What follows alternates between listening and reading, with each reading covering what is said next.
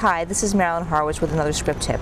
I was watching a film called Ninotchka, which is an old film from the 40s, and in that film, Greta Garbo, the famous actress, plays a very serious Bolshevik Russian who comes to Paris to sell jewels, and she is seduced by Melvyn Douglas, who plays a kind of, real French boulevardier type of character.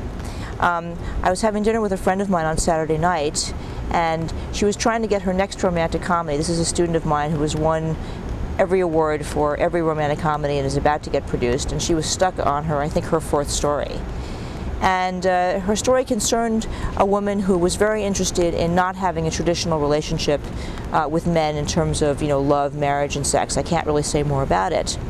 But I said to her, let's watch Ninotchka and let's see how the roles reverse, where she is the serious, humorless one and he is the flirtatious one who takes on the role of the woman. And it's a very famous scene. It's up in a recent blog post. You can also go to Ninotchka and watch the scene in the restaurant, and you'll see this really in action. But the basic idea is that when you're writing a romantic moment, flipping the roles, it can be very, very effective.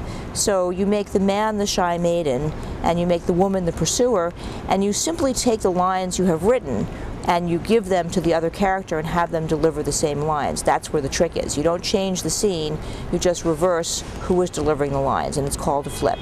And we have improved many, many romantic comedy scenes doing this. And I recommend, whatever the genre you're working in, that sometimes flipping the character's lines can really, really, really give you a new insight and take your script somewhere new. So try that. Okay, and we'll be back with another script tip soon.